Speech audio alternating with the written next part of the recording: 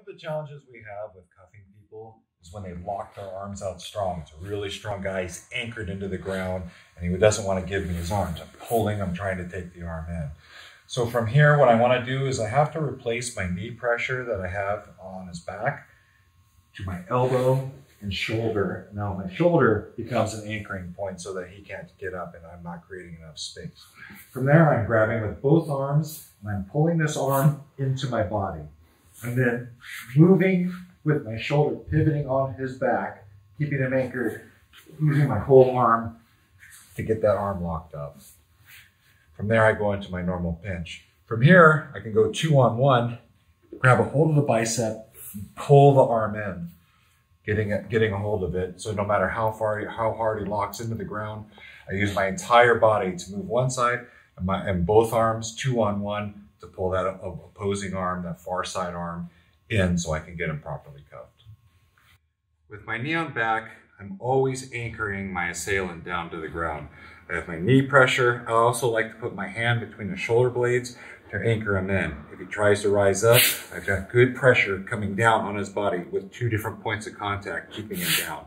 If he's a really strong guy and he anchors his arms out, he's not giving me that arm to cuff. Give me your arm, give me your arm. He's not doing it. So the way I transition, I'm keeping this hand here. My elbow replaces my knee, so I'm keeping that 2 points of anchor in, and my hand is replaced by my shoulder. As my shoulder comes down on his back, I use both arms to pull the arm into my chest, and I pivot on his back, getting that arm back. I turn on my tiptoes all the way across and pivot, keeping that constant pressure on his shoulder. My shoulder is then replaced with my knee as I anchor in, and I have his near side arm. I have his arm on the inside of my thigh, pinching my knees together, having good control of this arm. Now I need to get the opposing arm. I lean all the way forward, and I'm always using my lat muscles, my back muscles to pull him in. As I pull up, I'm anchoring this arm back, keeping him anchored. I have good knee pressure on his shoulder, knee pressure on his lower back, keeping him anchored, and now I feel comfortable with cuffing. I also am postured up, so I've got good situational awareness around me in case there's any additional threats that come up. Suspect, do not move. Give me your hands.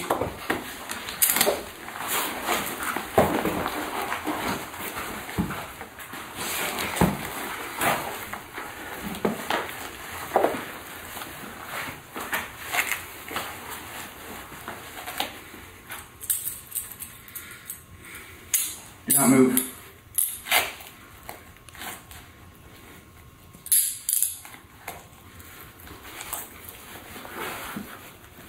Roll your side.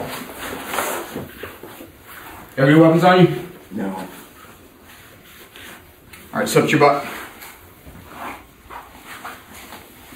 Bring your feet in. Stand on 3. 1, 2, 3, stand.